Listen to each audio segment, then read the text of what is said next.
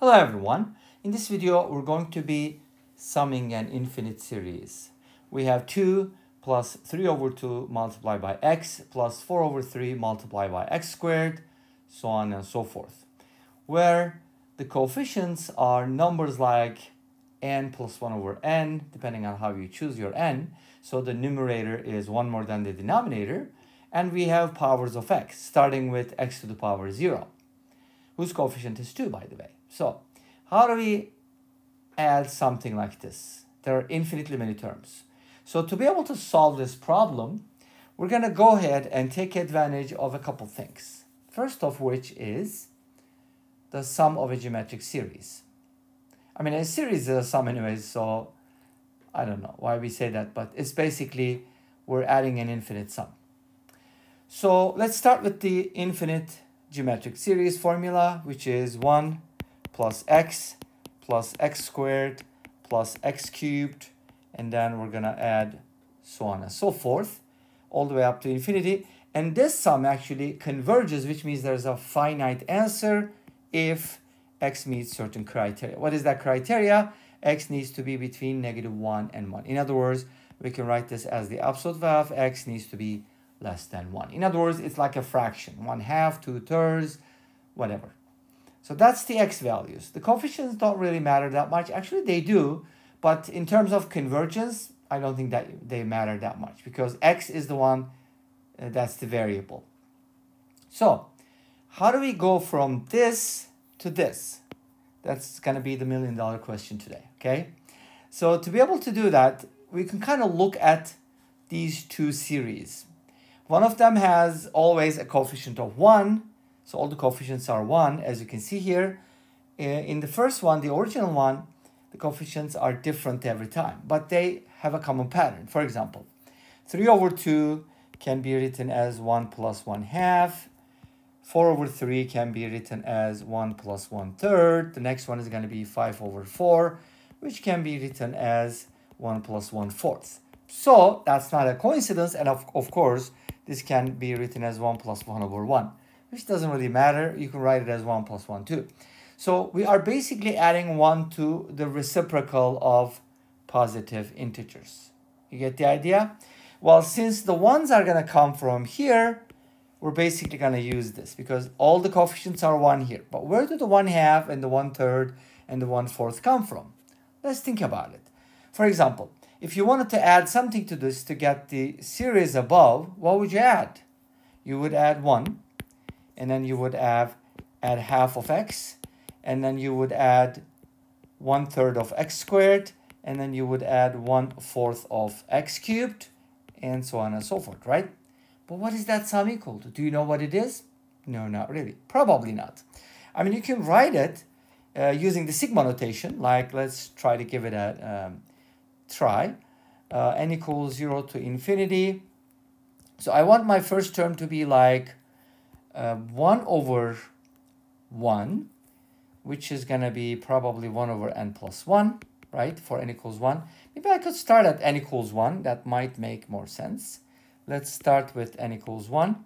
So this term is going to be, oops, why doesn't the eraser work? That's weird. Okay, sometimes notability or the pencil, I don't know what it is. N equals 1. So this time it'll be 1 over n. Because for n equals 2, it's 1/2, so on and so forth. And then x to the power, the first one needs to be 0, so we're going to get x to the power n minus 1. So that's kind of like an interesting sum. If we had n times x to the power n minus 1, we would know what to do. Why? Because if you differentiated x to the power n, this is what you would be getting. Okay. Instead of n, we have 1 over n. That tells you something, doesn't it? You need to go the opposite direction, which is integration. So we need to integrate. Great, let's do it. So I'm going to go ahead and integrate this expression right here. Integrate 1 plus x squared plus x cubed, and you know where that comes from, hopefully, dx. And of course, that sum has an answer like this, so we can integrate both sides like that, right? So the problem with integration, though, when you integrate 1, you're going to get x. And then you're going to get x squared over 2, x cubed over 3, x to the 4th over 4, so on and so forth. The problem is on the right hand side, you have an ln. You can call this u if you want, but at the end, you're going to get something like this. By the way, I don't need absolute value because I know that x is less than 1. So 1 minus x is going to be positive anyways. Make sense? But there's a constant. Uh-oh. We have an integration constant. Houston, we have a constant. What are we going to do? Easy. You're going to substitute. This is the power of math or infinite series or anything in math in general, that you can pretty much replace. If these two things are equivalent, then we can replace x with anything we want. But of course, x equals 0 would be the most meaningful here because that would just get rid of the left-hand side. If you replace x with 1, you're going to run into a huge problem. You know what that is? That's going to give you 1 minus 1, which is 0. ln 0 is negative infinity. With the negative sign, it's a positive infinity. Well, if you take the limit, yes, both sides are going to approach infinity, but that doesn't help. So if you replace x with 0, you're going to get 0 on the left. And on the right, x will be 0, ln 1 will be 0, negative 0 is 0. As you know, you're going to end up with c, which means c is 0, which means you don't really need it. But we had to check, didn't we? So this is our sum in the infinite case. But again, x is between negative 1 and 1. And now, what can we do with this? Can we just add these two things? I mean, does that work? I mean, we can give it a try. X plus x squared over 2 plus x cubed over 3 plus x to the 4th over 4, dot, dot, dot. And then we have the 1 plus x squared plus x cubed plus x to the 4th, dot, dot, dot. When you add these two things, you're going to get 1 plus 2x plus 3x squared over 2. That's interesting. It's not what we want, but that brings us closer to what we want. So here's what we're going to do.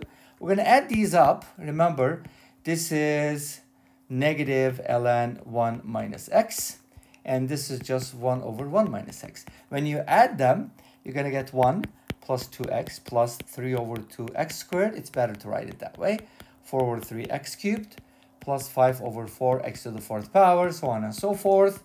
And this is 1 over 1 minus x minus ln 1 minus x. Awesome. We have a sum. This is not exactly what we're looking for, but we're super duper close. You know what we need to do? Subtract 1 from both sides. That's going to give us 2x plus 3 over 2x squared plus 4 over 3x cubed. Notice that we needed to do that so we could just start with 2, but we're not there yet. So basically, we're subtracting 1 from both sides, and I can kind of do it like this. Subtract 1 here, and then subtract the ln. Now we can make a common denominator here, but here's what we're going to do.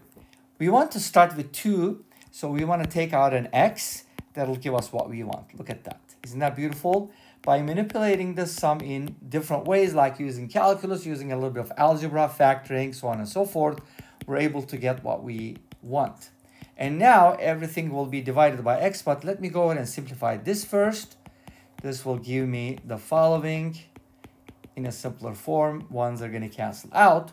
And I'm going to have x over 1 minus x, but then we're going to divide everything by x, and that's the sum we're looking for. Awesome. So this sum that we've been looking for is actually equal to or equivalent to everything must be divided by x. So this is going to be 1 over 1 minus x, and this one is going to be ln 1 minus x all over x. And this brings us to the end of this video. But before we finish, do you think Wolfram Alpha can handle this with the x? With the numbers, sometimes it struggles, but let's give it a try. What do you think? Ta-da! Yes, Wolfram Alpha can handle it, but of course, log means ln in the Wolfram Alpha language, Wolfram Alpha-ish, whatever. And this really brings us to the end of this video. Thank you for watching. I hope you enjoyed it. Please let me know. Don't forget to comment, like, and subscribe. I'll see you next time with another video. Until then, be safe, take care, and bye-bye.